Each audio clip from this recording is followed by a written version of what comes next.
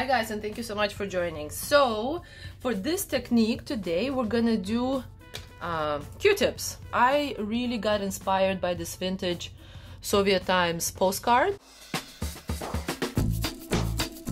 And I thought, why not recreate it, but using Q-tips? So to start, we do still need a small brush, and this is watercolors, and of course watercolor paper over here. I want to have some greenery. I have two greens that I'm using, and I'm just gonna kind of jump between the two of them.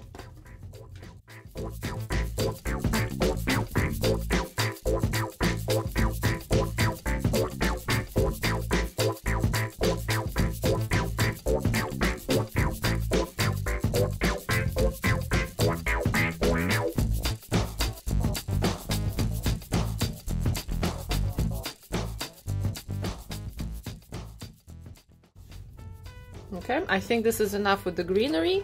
Now I want to take some brown and do the little branches here and there.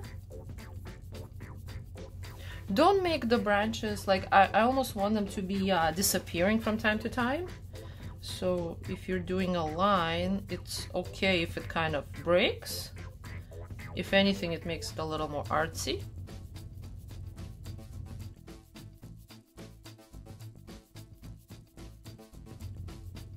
I think that's all I want. Now just let's have it dry.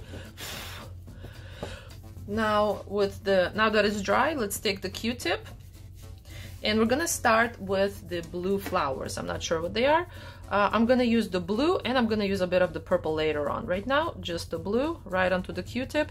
I had it I had water on the Q-tip, so then when you put it into the color, in the watercolor, it's a little more softer. And now we can even try to create actual flower, like if you do 3 dots. The less water you have, the darker the blue is, which is actually great.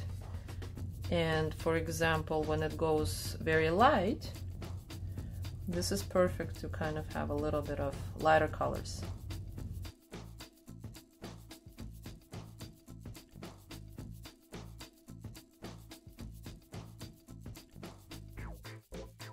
Also, if you twist the Q-tip, it will create a nicer, kind of nicer imprint versus if you just push it down.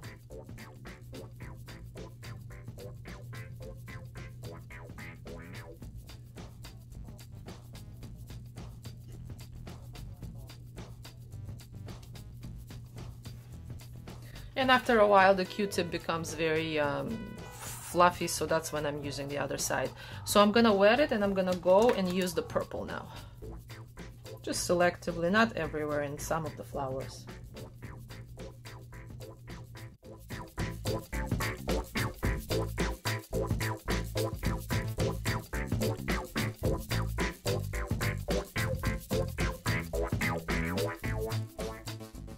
Perfect, now let's have it dry. Okay, great, this is my favorite part. Let's start with the yellow for Mimosa. So here we have our Q-tip, wet it a little bit into the water, and I like to start with the lighter yellow. This is almost like lemony yellow.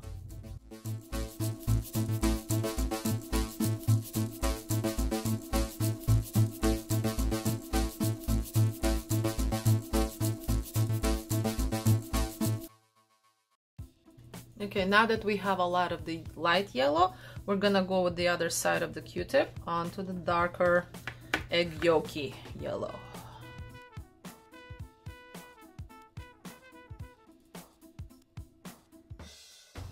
So here it is. I think it's a very fun, easy thing to do.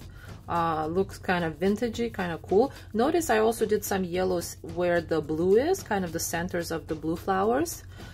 And by the way, you can write maybe happy birthday over here and it becomes a really cute birthday present, like birthday card.